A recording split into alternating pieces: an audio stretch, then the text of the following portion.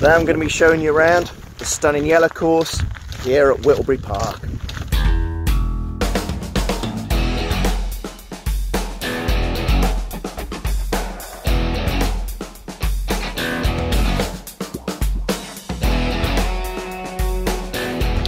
I'm going to be showing you how to play the course. I'm going to show you how to play it, the trouble spots, where you want to be hitting the golf ball.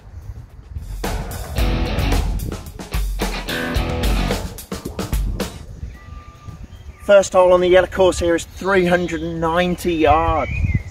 We've got a bit of trouble left, we've got out of bounds. We've got some deeper stuff just on the right hand side. It's a fairly generous-ish start, but the problem is we've got bunkers around about 210. Those of you who feel you can carry them, go for it. It is playing a bit into wind. I'm a little bit stiff, haven't had a swing yet, but I'm going to have a crack with the driver, see if we can get over. Really, the first thing we want to do when we get onto the first tee is make sure we're not thinking about your golf swing. You cannot go out there and start thinking about every little thing. You've just got to swing that golf club and just hit that golf ball. It's allowing the club to do the work on the first tee. If you think about anything mechanical, we are absolutely struggling.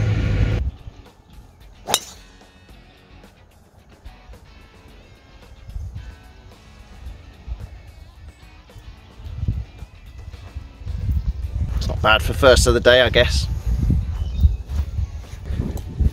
Look at the definition. Beautiful. Now it's finished a bit further right than I first thought. Must have just trundled on a little bit. It's a bit drier here. I haven't had a huge amount of rain. I've got a tricky little shot here. I'm going to go under this tree and I've got to go over that tree in front of the green. I've got 130 to the middle of the green now, but I've got to go under and then I've got to go over. Okay, so I'm going to have to be aggressive to get over that tree there in the front of the green, but I've got to play it on the back of my stance to make sure it misses this tree under here. Let's give it a blast.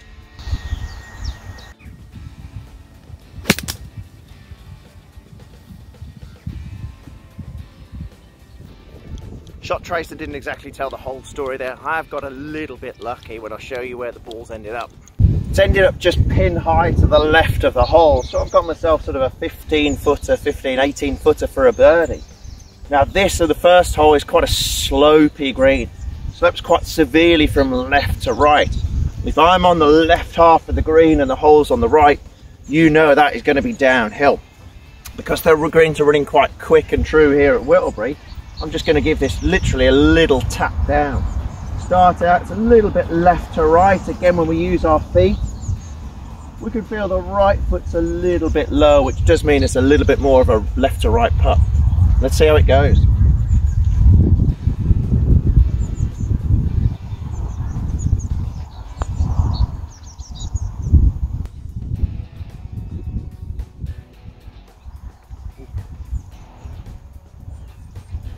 Not bad.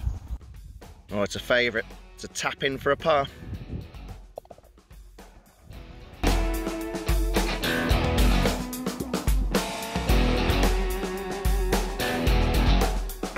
After 3 months, that's 76 days of not being able to get out on the golf course and play, I'm excited to be out here.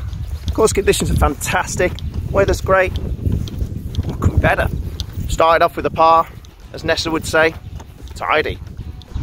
We're at the second here on the 1905 course, the yellow course here at Whittlebury. This is one of my favourite holes on the golf course. It's a shortish par 4, 288, but there is a sack full of trouble both left and right. Got a little pond just here on the left, roughly about 150, 160. Big bunker just on the left hand side of the green. Big tree right, and a lot of hay over to the right hand side as well. It's playing into a bit of wind. I feel a bit aggressive today. I want to go for the driver. I've been using this X2 hot driver for a number of years now. I just love it, absolutely love it. It's 8.5 degree, a little bit lower on the loft, but it's just a lovely, lovely, lovely pear-shaped driver. I just love looking down on. All right, here goes.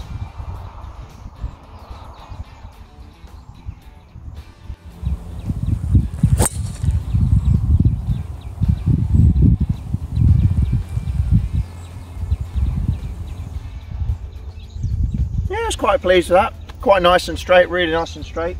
I don't think it's got there. I don't think I've got the energy to get there, but we'll see. It's great to be out here. I love coming out here. Don't get a huge amount of chance to play.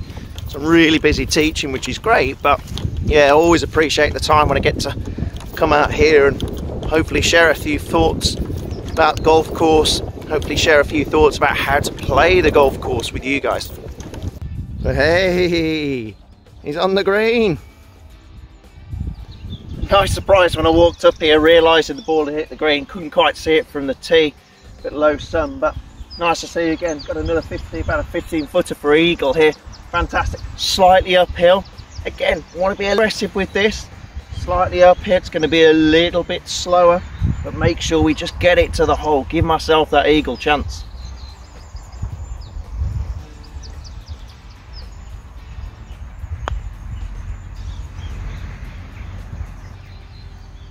What did I just say to you? Get the ball to the hole. What have I done? Left it short.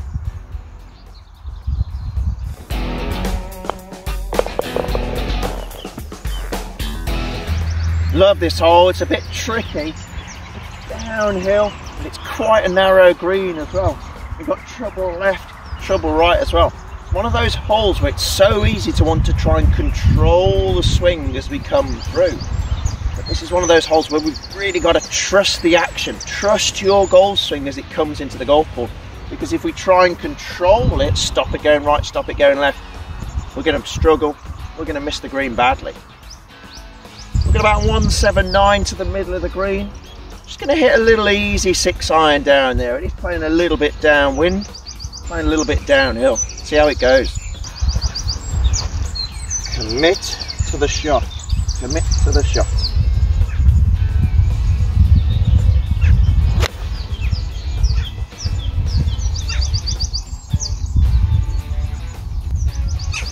And I'm struggling to see it. It's maybe gone a little bit far, but we'll see where it is down there. It was a pretty good solid strike. Swept it off the surface. Let's see where it's gone.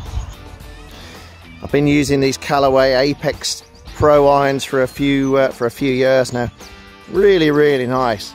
I have to say, I was a little bit scared first time I got them. They're a little bit, for the frequency that I play golf, I thought they were going to be a bit of a struggle to hit, a little bit more blade-like, but really nice, lovely to look down on.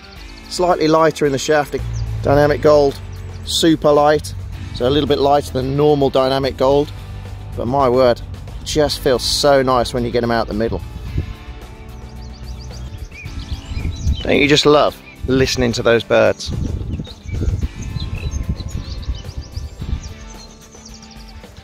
If I was to write a book, 101 best things about golf, bird noises will be up there. Please, please, please repair your pitch marks. I found the green.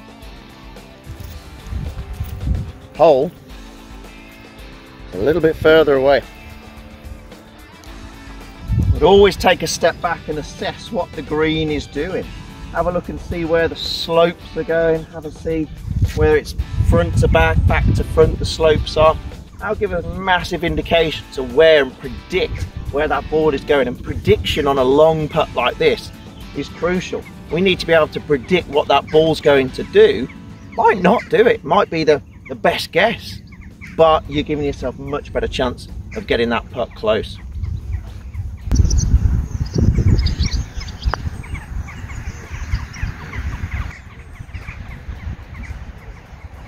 Okay, I'm starting to feel the pressure here. I'm 1 under after 2 holes after not playing for a while. And now I've got this snaky little sort of 4 or 5 footer for a par as well. Just be confident going up to it. Almost see and envision it going into the hole. Come on.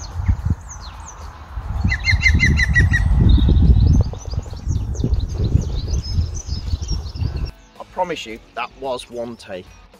Let's crack on to the 4th.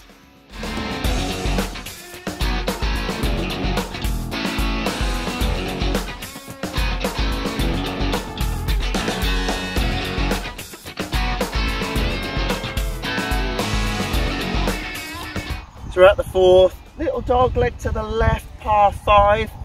Always try and just tee the ball up, maybe just a little bit on the left side of the tee. Why? Because you just want to miss the fat part of the dog leg itself, just over to the right hand side. We've got more chance of just, especially if you're prone to hooking it, more chance of sort of overdrawing it into the left hand side. So just aim again for the fat part, cut the risks out of it. Let's find out how we get on.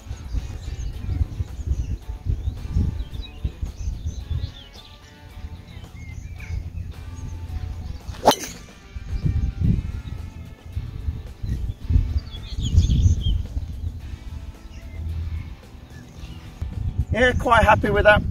Again, a little bit out the heel end of the golf club. Didn't feel absolutely perfect, but it's down there. I'll take it.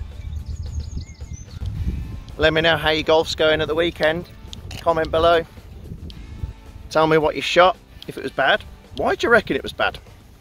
Another to add to my list of 101 great things about the game.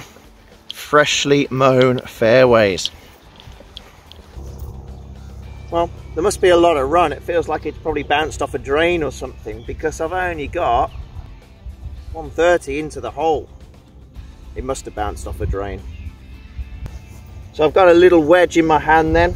It's slightly uphill, but we'll just give it a blast. I want to be, again, nice and aggressive with this play.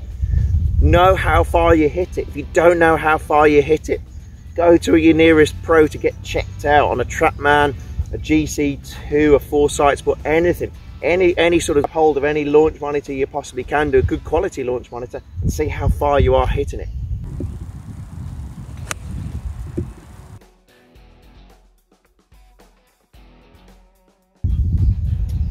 Didn't hit it great, wasn't a great shot, it was a little bit thin. Again, I said I wanted to commit, I didn't commit.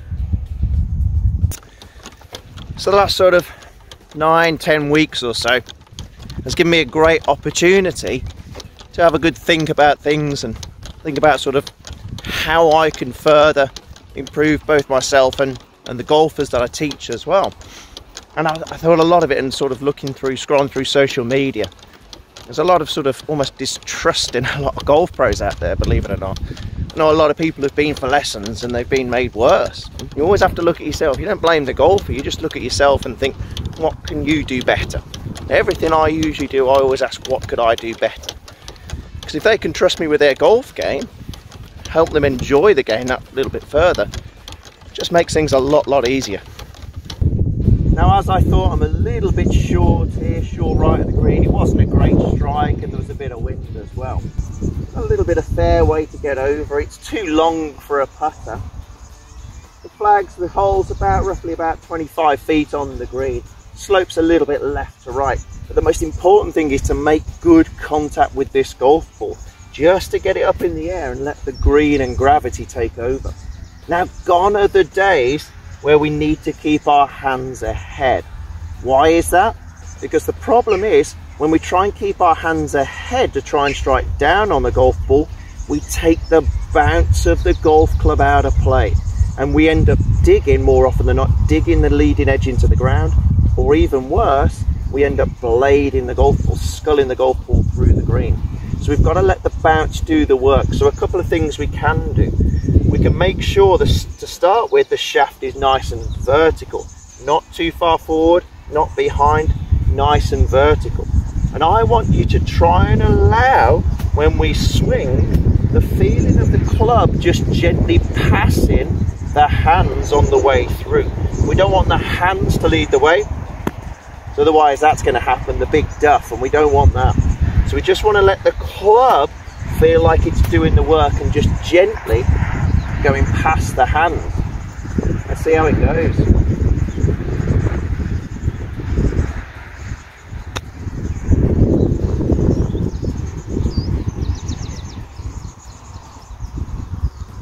Not bad. Roughly about 5-6 feet or so for birdie. Tiny bit of ground before the ball, but overall not bad. We've got a tiny bit of left to right here. Little 6-footer for birdie. Let's see how we get on. So start that ball sort of left edge. Let's go for it. Woo. Not bad, not bad. I'm quite happy with that. Sort of 2 under after 4 for first round back for a while. Yeah, it is running a little bit out here, but you still got to do it. So I'm quite pleased with that. Hope this helps. Look out for part 2 of my series. Comment below, agree, disagree. Hit that subscribe button and that like button. Thanks for watching. Please share with friends, golfing friends, non-golfing friends.